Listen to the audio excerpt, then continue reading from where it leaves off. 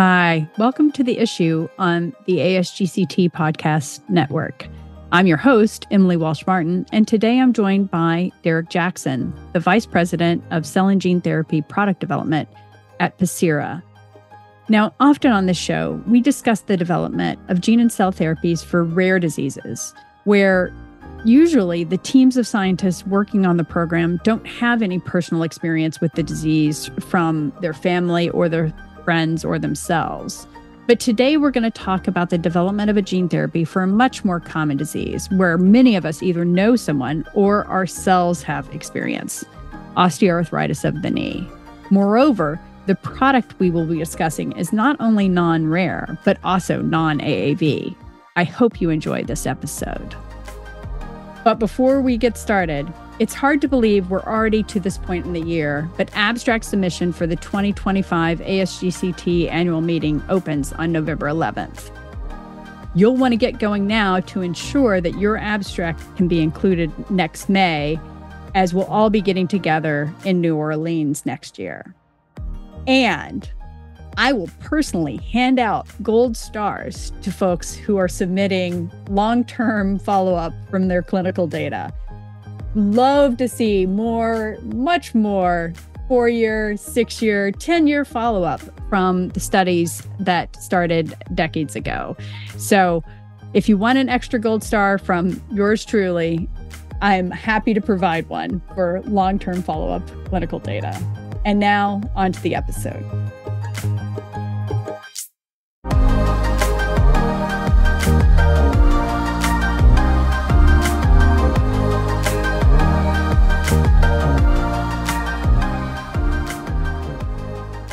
Welcome to The Issue on the ASGCT Podcast Network. Derek Jackson, Vice President of Cell and Gene Therapy Product Development at Pacira.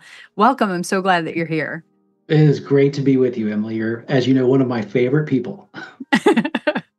No, this is fantastic because today we're going to talk about something different than usual. We're going to talk about developing gene therapies for non-rare diseases. And also we're going to be talking about using non-AAV vectors. But before we dive into that science, can you share a little bit about your career path? Because I think our audience is always interested in how people sort of find their way through this industry to their ultimate careers. Yeah, I feel like my career path makes me a perfect representative of non-traditional approaches in gene therapy because my career path is non-traditional. As you know, I started off as a small molecule person. Academically, I'm a synthetic organometallic chemist, and not a lot of jobs in those. So when I started working in pharma way back in the mid 1990s, I wended my way through a variety of small and very large, in fact, the largest pharmaceutical companies in the world. Working in analytical and branching out into drug delivery systems and understanding how those systems interact with the body to release their payloads, eventually moving to the Boston area and found my way into the osteoarthritis field, where I've spent the last 20 years of my life primarily working on novel drug delivery systems for osteoarthritis. And wouldn't you know it, I think of our gene therapy as a novel drug delivery system for osteoarthritis and maybe not like a traditional gene therapy.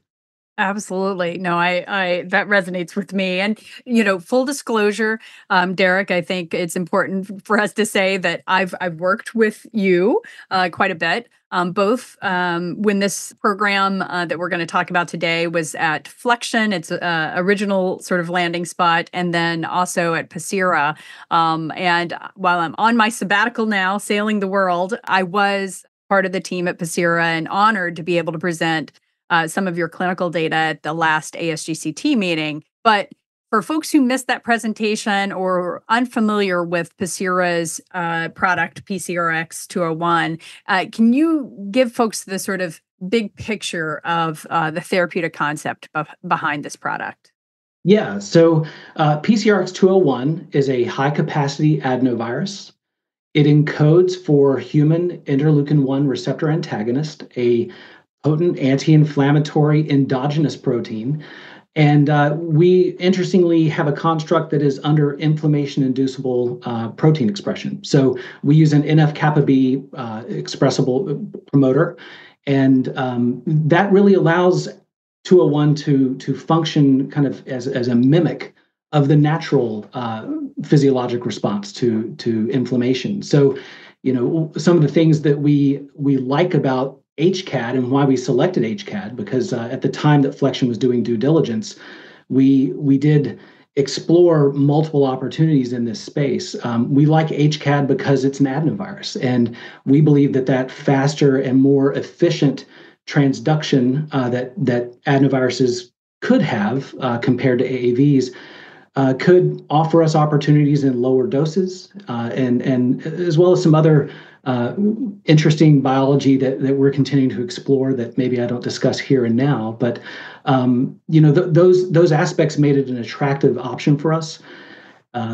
Primarily, we're very much focused on cost of goods and how many doses can you make from a single batch. So, some of those factors, can we dose lower with adenovirus compared to AAV? Those really factored into our decisions.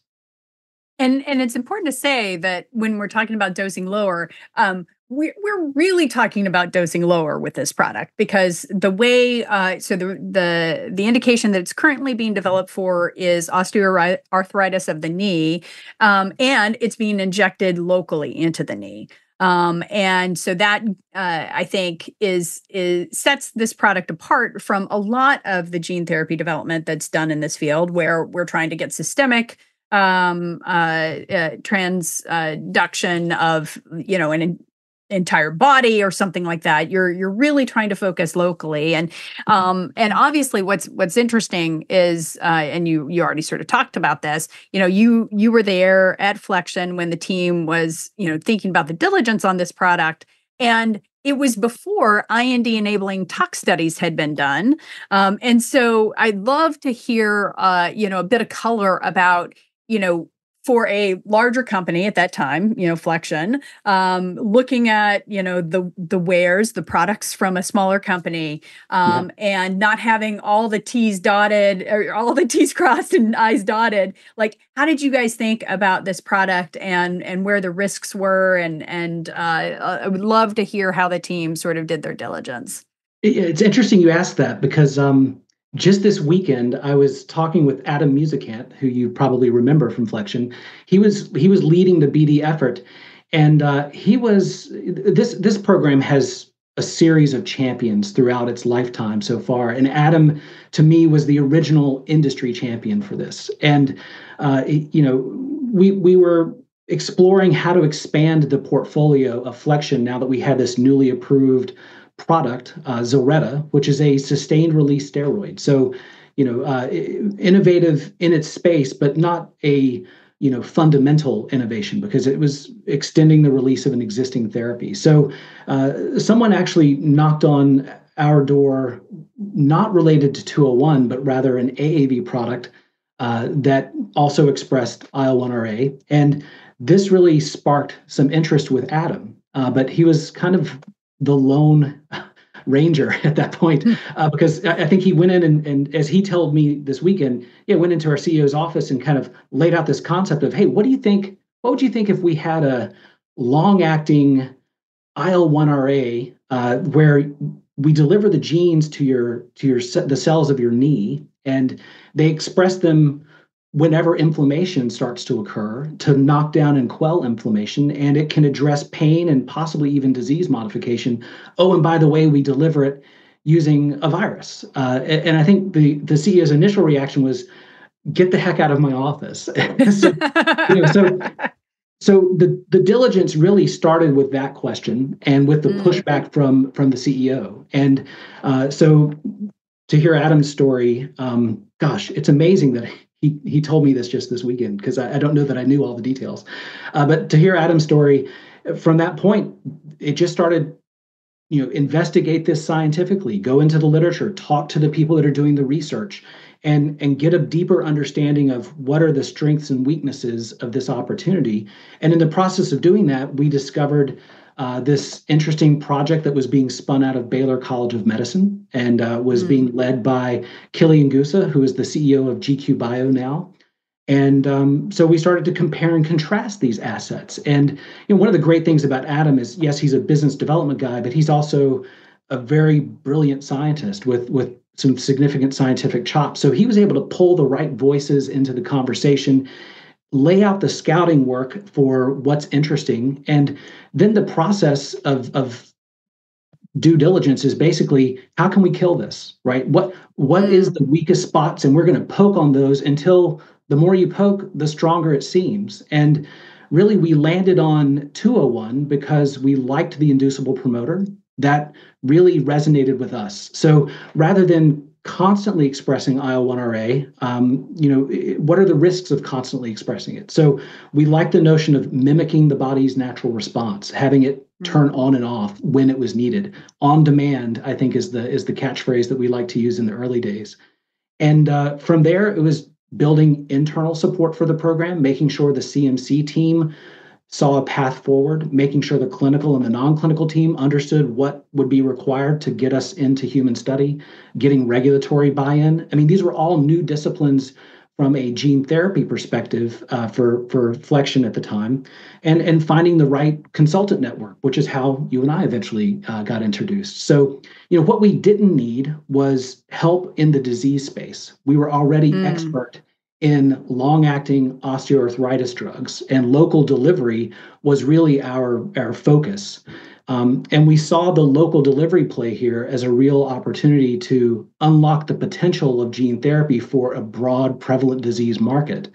And I can carry that story forward from the due diligence we did when we acquired the asset from Baylor and GQ Bio, to that program surviving an acquisition by a company, Pacira, where I'm currently an employee, and now that asset has found its place kind of at the fore of what we see as a pivot into innovative medicine. Pacira, like Flexion, had sustained release products for pain, and I think what it takes to deliver a gene therapy into common disease, prevalent disease, is a deep understanding of the disease, the customers, the patients, and how products need to fit into that market space in order for them to become successful. With rare disease, your customer base is there already, and they're waiting. They need these therapies.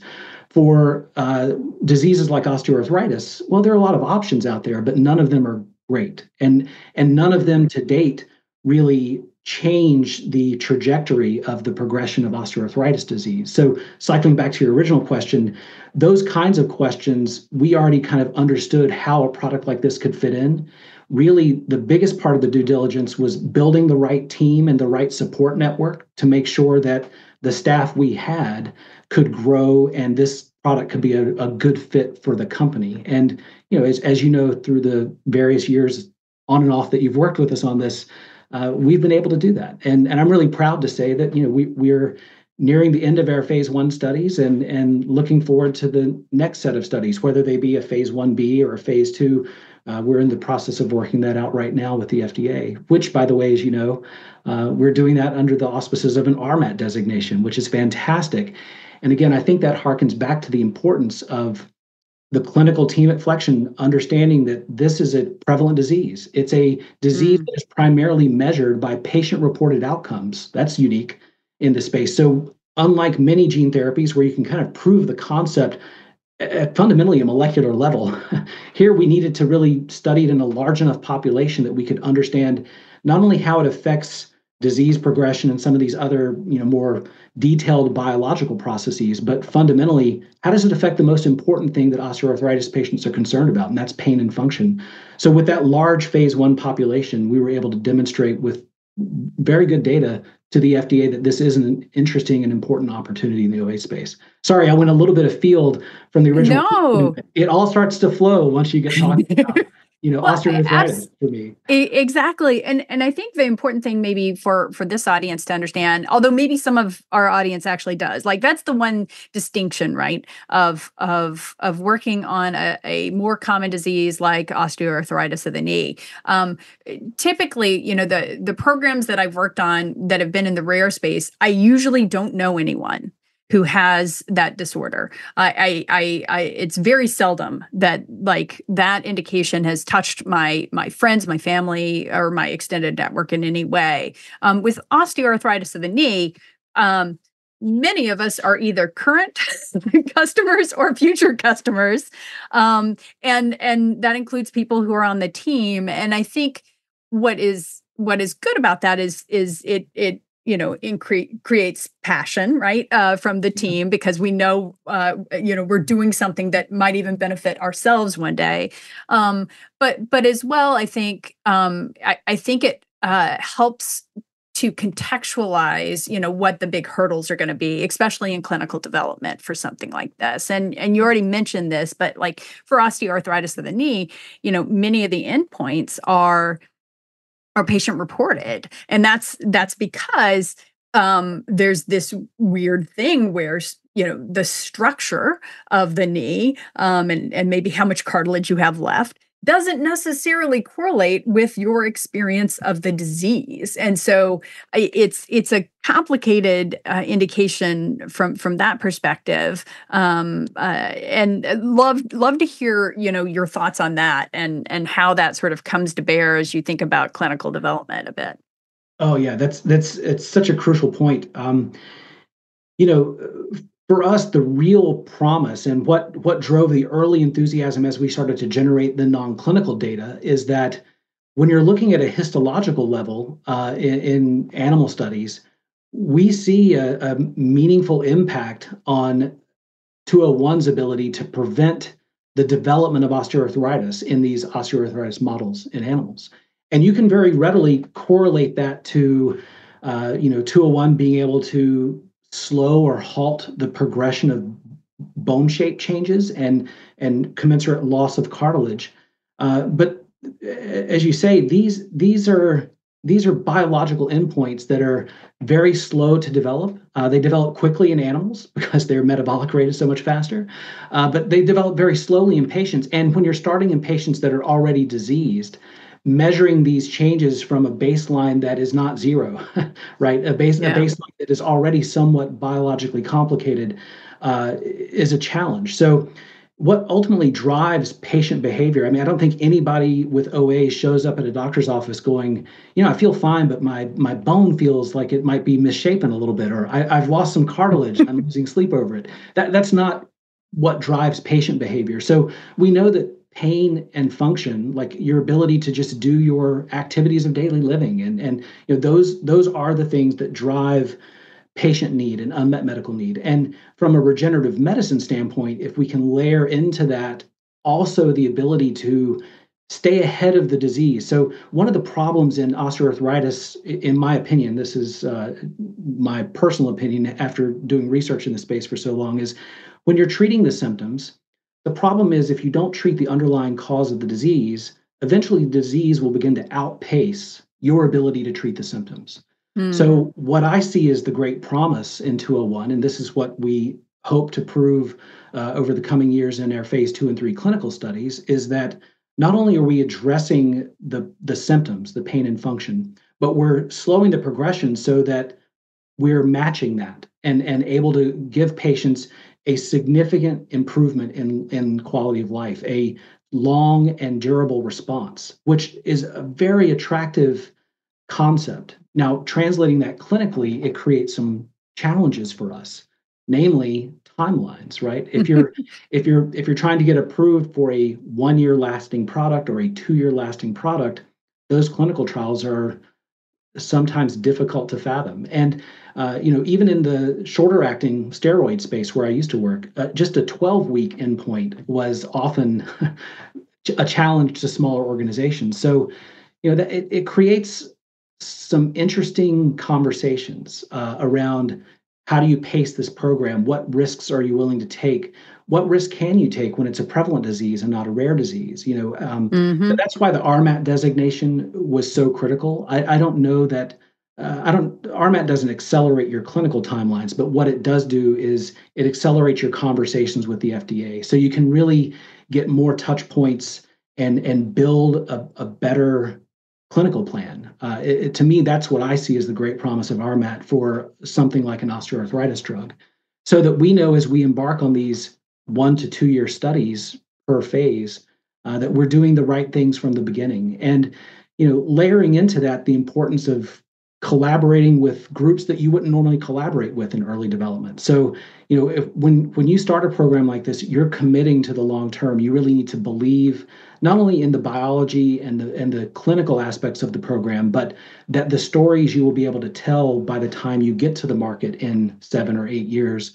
that those stories line up with where this product belongs in the marketplace. So, unlike most programs I've worked on in my career that are in phase one, I meet with the commercial marketing, healthcare economic outcomes research, and just the teams that are more on that late development commercial focus, because we really need to build the boat perfectly before we sail it into phase 2 and 3, right? Right. Yeah. No, it's definitely it's like it's a double-edged sort of opportunity. Like on the one hand, these clinical trials are larger, right? So your phase one trial enrolled 72 adult patients with osteoarthritis of the knee. Yeah. So those are the kinds of numbers that in a rare disorder might be the entire BLA package, if we're being Right. honest, right? And that's just your phase one, and obviously, your phase two, one expects will continue to add to those numbers. And what's interesting is that's a huge sort of wealth of patient experience. And so, to your point about wanting to talk to health economics and outcomes research, or HEOR, as the acronym goes, like you want to talk to them early, because if there's something small you can add to the design of the trial that's going to get you data that not just satisfies clinical outputs, but also maybe satisfies these economic outputs that you're going to need to leverage later in development. Like now's the time, right? Yes. Because then you're going to have a more robust clinical trial that gives you the full view of what you need all the way to the end there. Absolutely. And just to layer on, we could probably talk for hours on the complexities that are introduced when working in prevalent disease, but not uncommon to have a antibody screen prior to dosing with many gene therapies that are out there. In prevalent disease, that's a huge barrier to entry. So again, that's another aspect that we think we like about adenovirus compared to AAV, is that the transduction efficiency and the kinetics of transduction with adenovirus may enable us to avoid having that be a necessity. And one of the nice things about large studies is that you can tease a lot of information out of them. And so, as you know, and as we've discussed publicly, we had patients with baseline neutralizing antibodies to our vector at baseline, because our adenovirus is fundamentally an adenovirus that's in the community. So, when we find those kinds of data in our 72 patient studies, it really helps form our opinion, and it kind of proves the hypotheses that we were thinking were true at the very beginning of this, when we were doing our due diligence and saying, aha, we were able to tease that data out. When you're looking at 5 patients and they have Right. very clear biomarkers, and you're looking for one protein or enzyme, it's a very nice, tidy, linear package. And honestly, I think gene therapy could have never started in a prevalent disease. I think you had to prove the concept and the value of gene therapy the way that we have done it as an industry.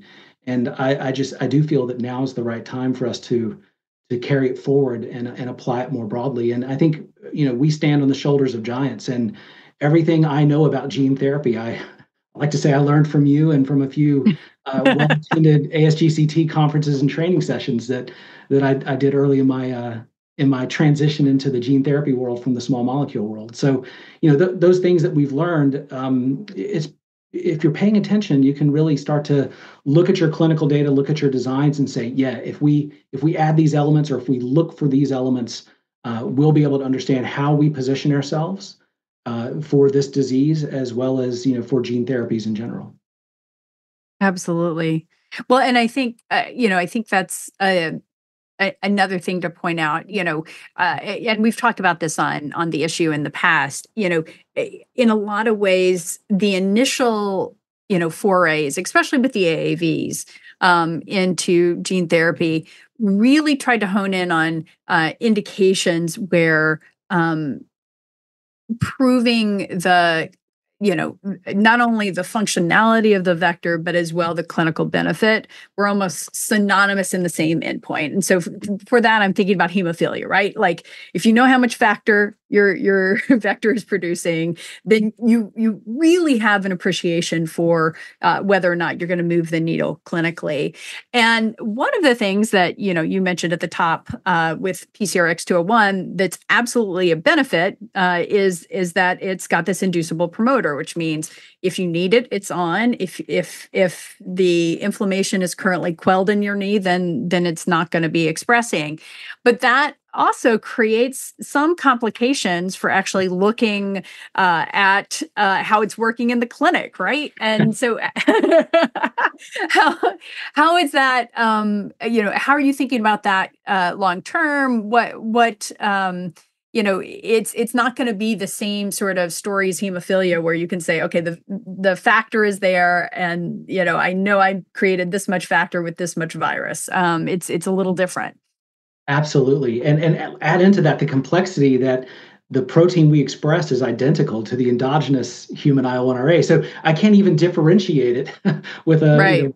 with a fancy assay on the back end. So And obviously that was a good call, right? Because if it's identical, it does mean, it's unlikely to be a neoepitope, right? For the exactly. body and run into problems there. So like all of the aspects of this product make it was super intentional, but also means it's a little complicated. Yeah, and so I'll try to answer that on a couple of levels. I mean, the first level is you have to help people understand your story, because all Mm, of a sudden we're not talking about standard, PK/PD relationships, and we're talking about patient-reported outcomes, and explaining your data to people that expect a strong dose response. Those I've gotten much better at that in the last couple of right. years of my career, because those are generally pretty easy stories to tell in small molecule land, and even in enzyme replacement land. But here, we need to.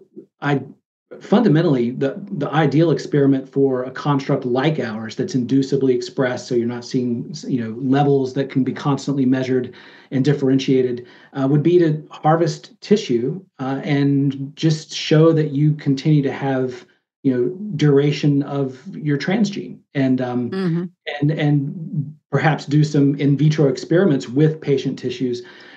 That's something that's ahead of us. I think it's an important element for us to address as the program progresses. But at the same time, accessing those tissues, will how many patients will go on to a total knee replacement, and would we have an opportunity to gather the tissues there? Doing tissue biopsies of the synovium in an OA patient is not trivial, as Hmm. I've come to understand and appreciate. And when your primary outcome is patient reported, and you potentially are inducing additional pain with these, intraoperative or intra-articular procedures, it becomes very complicated. So I wish I had a perfect answer for you, but I Right. think we just have to collect the data, and these are going to be fairly large studies. And in those data, continue to look for things like, do we see a loss of durability based on dose, as opposed to an effect based on dose? And I think that's an easy story to tell, and but it requires a lot of time, and Right. yeah, so it is And that's a time. challenge. Exactly. And that's time you guys are coming up on, right? If I remember correctly, the 2-year data is meant to come out. Is it November or? Yes, we present our 2-year data at ACR, the American College of Rheumatology conference in DC, and I think that date is November. It's Sunday, November 17th, and All right. it's being presented by one of our investigators and a former president of ACR, Dr. Stanley Cohen. So we're very excited to see those data published and out in the public domain. I think the world has already seen the 52-week data that you got to present last year at ORSI and ASGCT. So we and as you know, patients are followed for the long term on these studies. So Right. 3-year patients are coming up in a few months, and we'll start to work with that data. So every November when we hit our last patient end date from 3 years ago, it's like Christmas starting all over again. We get to unbox a lot of new data and see where this program, what kind of true durability it can achieve. And I don't know that 3-year durability is necessary for a successful product. So again, we have to start balancing from commercial and insurance and regulatory and patient value story. What is the most important data point for us to have in our label to get this out into the public as quickly as we can, so that patients can begin to benefit from it on a broad basis, but still, making sure that we're collecting long-term data so that people can understand the true promise of a product like this. Absolutely. So I do kind of want to change directions because often on the issue we talk a lot about the science. We talk about challenges of development, but we also talk about I guess the art of developing these products and what that means from a team perspective. And recently, like you've taken on the role of program lead for PCRX 201. Obviously, your background in chemistry, manufacturing, and controls (CMC) is an important part of probably what you bring to the table there in the program lead role. But I'm curious. You've been in the role now for a few months. Like, what are you finding about the challenges of the role? How are you finding the change from being a sort of a functional lead to a integrated lead on this program? That's a great question. I will jokingly say I might be, if you interviewed people that worked with me in the past, either their favorite or least favorite colleague, because I love to get in other people's shops. That's just part of who I am. I love what I do, and I love what you do as well, and I want to understand it. So from that perspective, I have really enjoyed taking on a broader remit in terms of leading the interdisciplinary team. And having worked in drug development for 25, 26 years, or no longer, almost 30 now, I'm able to bring to bear quite a bit of experience in terms of how groups interact and so forth. But what I've really enjoyed, and I think I hinted on this earlier, is because we're investing so much into this program and making sure that it is designed with the end in mind, as we initiate each clinical trial, which, by the way, everybody should do all the time, but we don't always have that luxury. Getting to know the functions that I didn't used to interact with as much has been just just super invigorating. I mean, I can't put a better term to it than that, because I feel for the first time in my long career that I'm not just a scientific drug developer. I feel that by interacting with these broader groups, and really understanding how the development cycle on an innovative product works, what kinds of unknown questions that I've always found interesting scientifically. Well, actually, I find the unknown questions commercially and in terms of product access.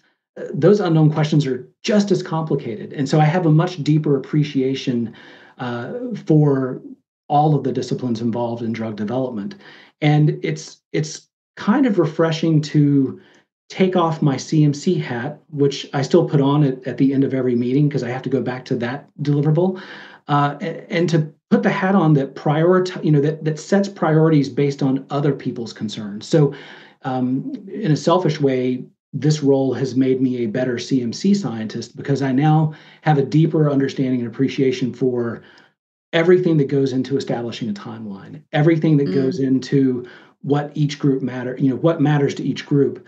And I went from long ago in my career being analytical to analytical and formulation to analytical formulation process development.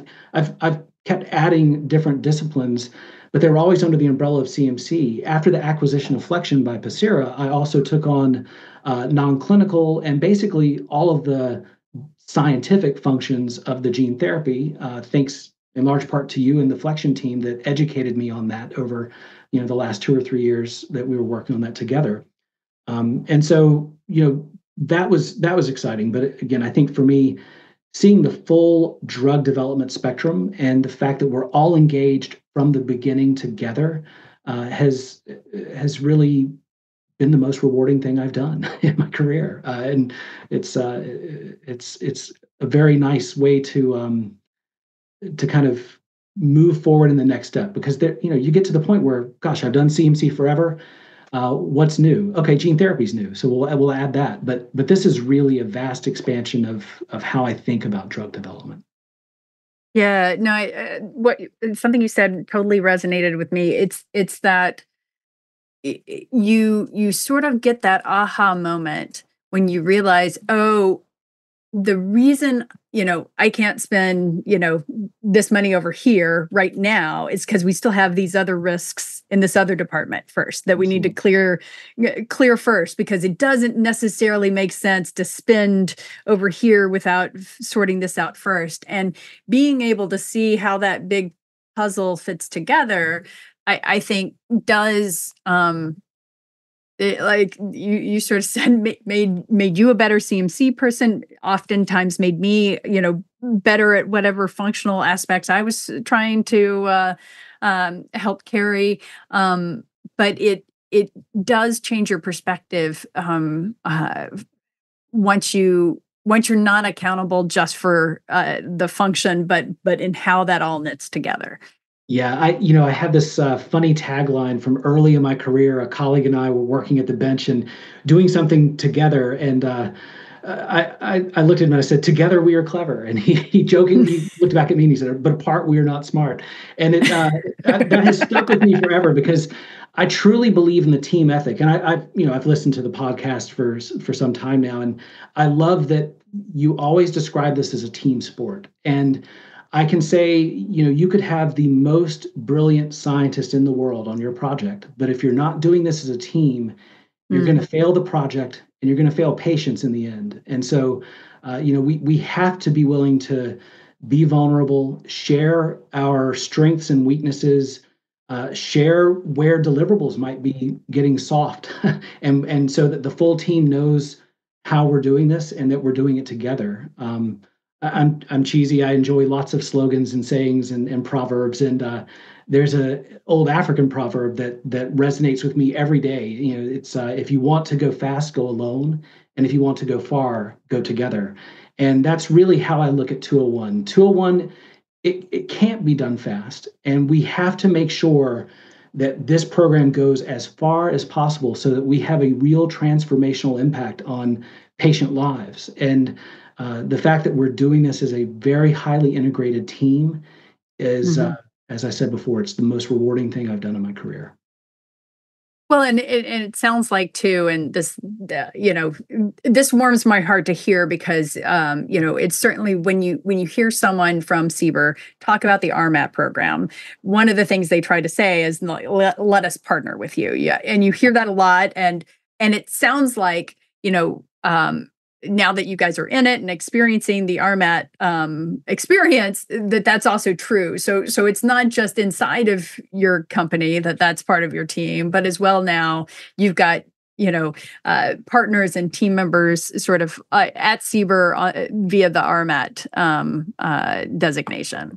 Absolutely, that's we recently had a meeting with CBER, and it was, I've been in a lot of these over my career, and mostly with CDER. CBER is a bit of a different beast anyway, and in terms of how they interact with companies. But the RMAT designation is it is just magic. I mean, it is very much Sieber saying to us, "Hey, let's do this together," right? And I think we offer some interesting opportunities. I mean, we are talking about prevalent disease. We're talking about understanding how do you balance risks with the ability to progress programs in a viable way, right? So we're going to be charting some new territory with the FDA, and I'm happy that this is a give and take. We're not just sending them finished product and saying, do you agree or not agree? We're saying, hey, here's some of the things we're thinking about or some of the opportunities that we see. How should we assess the risk from your perspective versus how we're already assessing it? And we've already gotten some tremendous feedback and feedback that's going to help us do this right the first time. And I can't emphasize that enough. There's so few opportunities to start over on our timeline because of the long duration that we have to do this right from the first time. And I think RMAC gives us that. The FDA has been a very open collaborator with us so far. That's great to hear. All right, we're at the end of our time, but I get to ask my favorite final question, which is if you could wave a magic wand and fix one thing for cell and gene therapy development, what would it be? And, full disclosure, I know you've listened to the podcast, Derek, so you've probably heard to say the ability to overlabel minus 80-degree vials and or global harmonization of label requirements is mine, so you can't steal that one. No problem. What would yours be? I'm afraid it's not going to be terribly original when I think about what others have responded. But I'll give you a longer answer here. Sorry. So I grew up a small molecule guy, and in small molecules, you can crystallize your final drug substance so that you always have the same thing, the same purity, the same crystalline form at the end of your drug substance process, no matter how you got there, right? And so if I had a wand, I would love to create a similar process for process development of viral vectors because it is a challenge. Comparability drives a lot of what I'm doing as I'm trying to develop our commercializable process for PCRX-201. So if we could do something like that would allow us to have this consolidated standard in our process, it would allow us to start doing fit for purpose development as opposed to heavy upfront investment to make sure that you've got the right process before you really get into your pivotal studies. Pharma in the small molecule world doesn't have to do that. And it makes CMC very complex. It impacts clinical timelines because clinical is waiting for the right material to start their pivotal study. Or it impacts regulatory because you're having to take huge risks and with no guaranteed outcome. So that's my magic wand wish. It's always about manufacturing, isn't it, Emily? I love that, though. That's fantastic. And man, I wish that for us. Like basically to have sort of a true north. Yes. Exactly. The ability to have a true north that you can guide to while you change your scale or improve your process. I love that. Derek Jackson, thank you so much for joining us on the issue. Really appreciate you taking the time. This has been so much fun to talk about. And I'm very excited for you guys next month to present your 2-year data, and best of luck as you continue to develop PCRX-201. Thank you so much, Emily. My pleasure.